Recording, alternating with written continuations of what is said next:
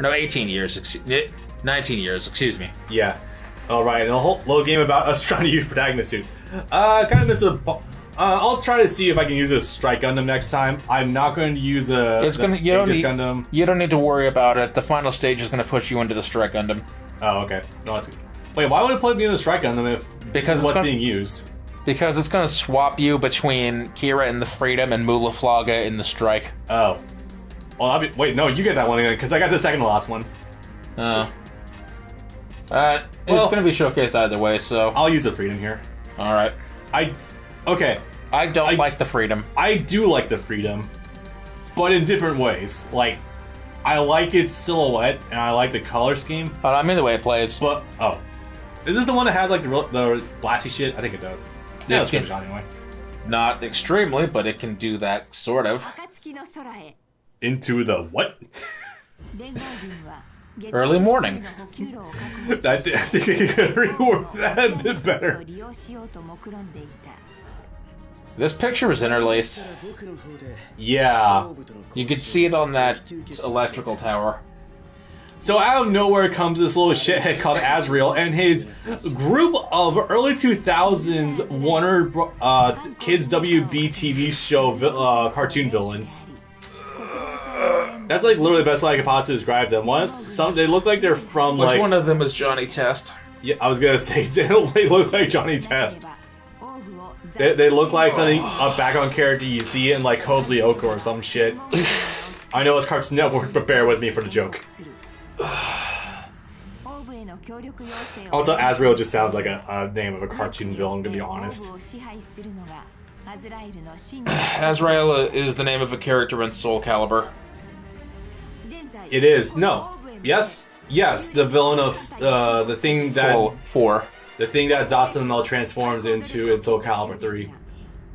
And 4. Another thing that you were probably thinking of at first was Azazel. And that's the thing from Tekken 6. I was thinking of Azazel for a second there because it's been actual years since I've touched Soul Calibur 3. I should play it again. At some point, maybe. I don't know. Also, Azrael is a biblical name or something. Azrael's the name of a biblical, I think, Jewish god, maybe. I'm not sure. Hebrew. Yeah. I'm bad at this stuff. Sorry, guys. My knowledge of the Bible doesn't extend to anything immediately out of the purview of Final Fantasy bosses. Better check the Brobel. Let me check my Bible. So anyway, this Hebrew guy rocks up with his crew for the first time ever, male Cyber Newtypes. Yes. Well, not the first male Cyber Newtype, period, but yeah, pretty close to that ballpark. May as well be. No. No, I stand corrected. The first... Oh, what was his name? Give me a minute. CCA?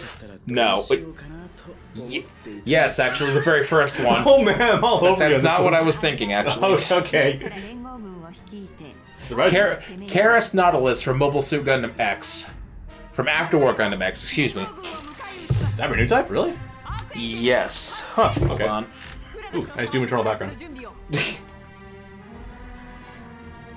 Anyways, while he sticks with me forever because I thought he was a girl. So one of the things actually that is interesting, especially about Azrael, despite the fact he's a little shithead, he's actually a independent faction within the Earth Federation military. So he's essentially the starting of his own Titans, quote unquote, and to tie back to the more UC references, because you know Cyber Newtypes essentially. Oh wait, isn't that person? No, that person's not from. That person looks so much like they're from Wing. Karis Nautilus. Yeah, that's from X, but no, you were right. The very first male would have been Gus from Char's Counterattack. Yeah, good Gus. Good boy. Anyway, let's see. I'll bring her along because, oof. Someone had to. Yep. Okay. I imagine during Destiny at one point one of us is going to set it to Talia and then just forget. It's not impossible, really. Oh, this is that one. No, I can make use of this. It has beams, but not big beams, or not the biggest beams. That right there is its best attack. Let's see. The sliding beam. I've used this thing before, and honestly, when I was playing through the story mode for the first time, like, I didn't mind using the freedom, and honestly felt like a pretty decent improvement over the strike Gundam. It's not bad necessarily, it's just middle of the road compared to what came before and after. Now, as opposed to a lot of the DLC mechs... Oh, did we mention that? C doesn't have DLC in this game for some bizarre reason. It doesn't, because whereas in the last game there were 5 seed characters, now there's 55 seed characters, so they don't need any. The fuck? What the hell just happened? He just teleports off screen for a quick second and comes down and blasts in front of him? What the fuck? Okay. He jumps up. Oh, like off to the side? Sorry, this is like... there's so much visual noise with that one, I have no idea how to even process it. That's really strange. That's one of the other problems with the primary seed Gundams, is that there's so much going on, both with their designs and the way they move, that they are completely impassable. Yeah. Now, one of the good things, though, is that I personally think there's some use to be had out of the freedom. I also don't like that Muso. Yeah, it's just kind of silly. It's a level 2 even look like, I wonder. Oh, jeez, the frame rate, though. Alright, it should be good here. There it is. My peaceful move. Everyone, please evacuate the battlefield as I'm literally melting everything. Oh, you know what? Even if he was non-lethally targeting every single one of the mechs, he was still disabling every single one in a giant fireball, and they would not be able to escape the microwave. No.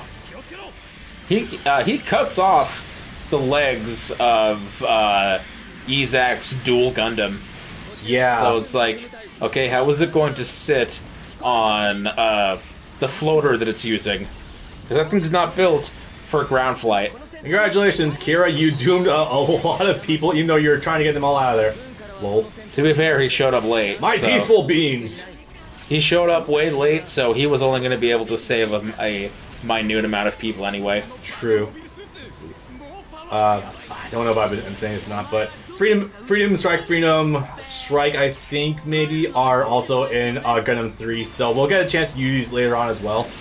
Despite how exorbitantly short fucking this game can be. I think only the Strike Freedom is in 3. Maybe? I swear there was at least a Justice Gundam there. Is Atherin even in? Yes, Atherin is it. Okay. I was like, oh my god, is Atherin even in fucking playable in 3? I don't know. Yes. 3 has Kira, Atherin, Shin, Luna, and fucking what's her pit? Lacus. Wait, is Lycus like a support thing, or is she like an actual playable character? I think she's playable. She's playable in this game. Is she? Yes. For a very brief period, she is technically piloting the... She technically pilots the Justice once. Right, she does on the Strike Freedom's entry to Earth, if I remember that correctly. Yes.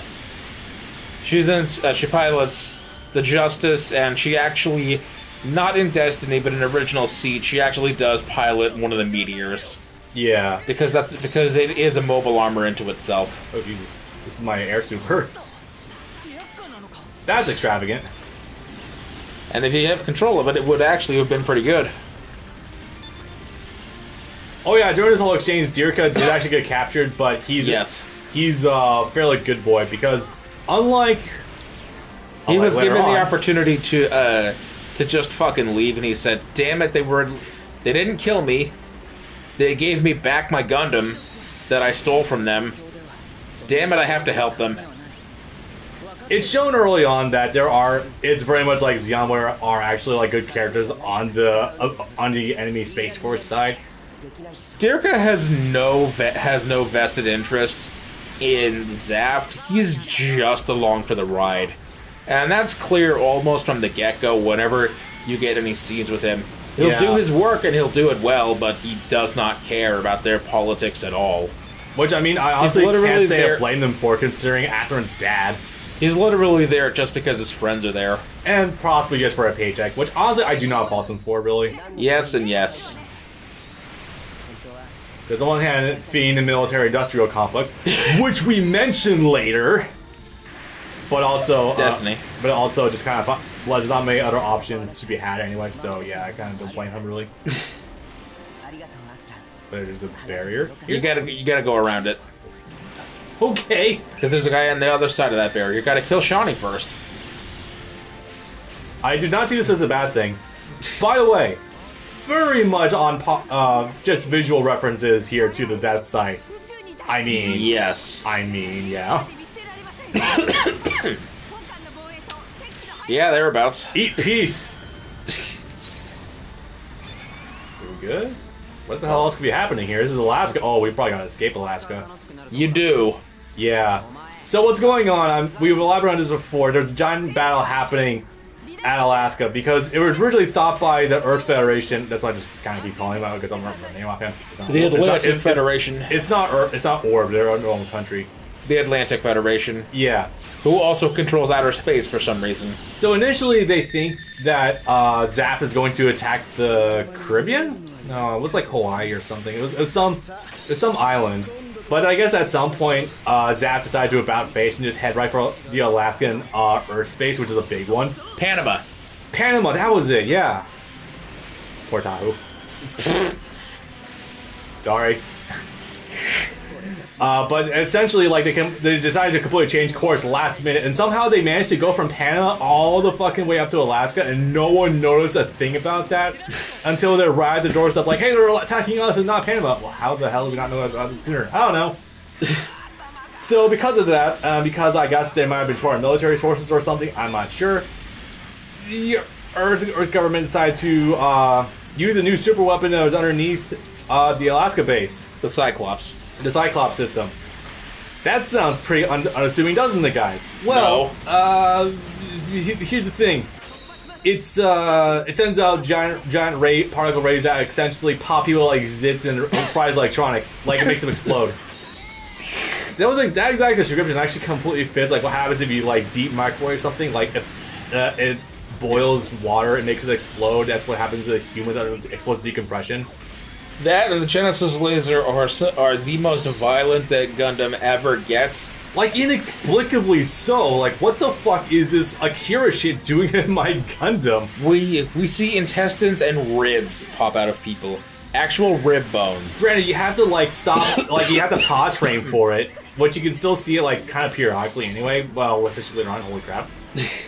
But just like, why do we suddenly get so goddamn violent with our show all of a sudden? Because it's the early 2000s. But even then, like, obviously... That's pretty much it. This wouldn't have aired whatsoever on Toonami at all. No, that was all definitely cut from broadcast. Especially back then, when it ran from, like, 4 to 6 p.m. 4 to 7, actually, on the East Coast, if I'm not mistaken.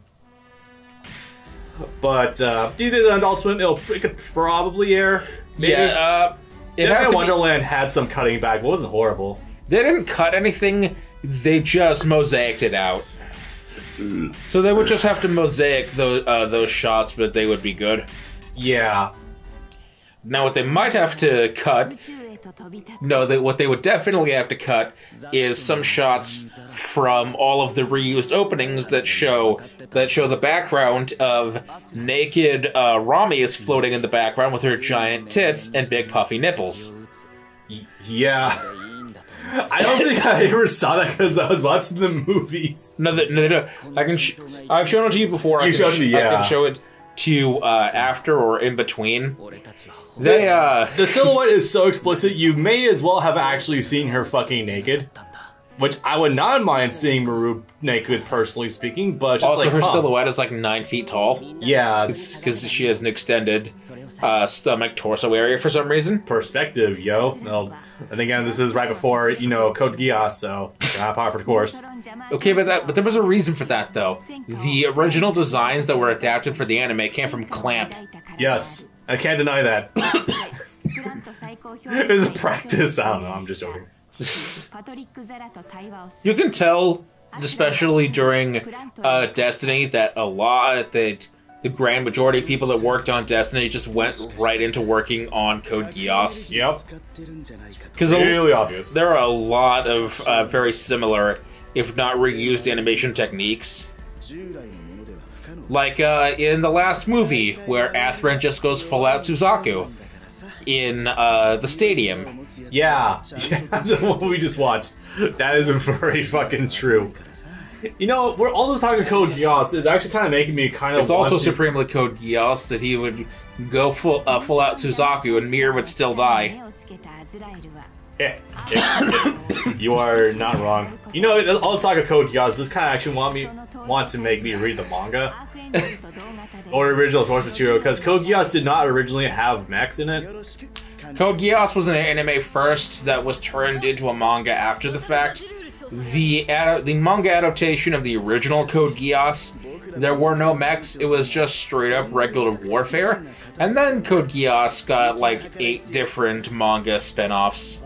That sounds right. That sounds right for something that blows up all of a sudden under a sunrise. Nightmare of Nautilus, Suzaku of the Counterattack. Oh, Christ. 1,000 more. Nautilus in Wonderland. You know the worst thing is I've heard that one before. It turned into an OVA like 5 or 6 years later. No wonder. Now I know I definitely feel especially that it's very obvious that originally it wasn't supposed to have, it didn't have mechs in it, because I always keep forgetting it does have mechs and what the mechs actually look like. Also, like a week ago, there was finally some announcement about the 10-year follow-up plan for Code Geass, since Lelouch of the Resurrection 2019 was set up to be the start of a new 10-year plan. And apparently the next project in the lineup is Code Geass Regenesis. Okay. Because the last movie was Lelouch of the Resurrection. That does kind of add up when you put it like that. These two have a fun conflict. And Lelouch of the Resurrection is a fun 7.58 out of 10. We saw that in the theaters. We did. I was so confused by things that were happening, and you were confused by things that were happening. Because the thing is that movie does not follow up from the anime continuity. It explicitly follows up the continuity of the trilogy of compilation films with new re-edited footage, where scenes play out completely differently. Oh. Oh, we Zeta that bitch too, okay. Yes. Great. And you're expected to follow up from that. See, the thing that nice. The thing that made the Zeta directly into Char's counterattack directly into Unicorn, the thing about that doesn't work is, if Camille survived with no problems, why is Camille not present for Char's counterattack? Yeah. Your plot falls apart immediately. Alright, so it's good to know that it's not just Gundam that Sunrise likes revisionist history for. Got it. Yes. Wait, we just did that one. Weren't you just in Alaska? Or... Oh yeah, okay, so... You, me, you... Yeah, okay, yeah, this would be me. Okay. Wait. No, me. You. Okay. We're going up. Okay, yeah.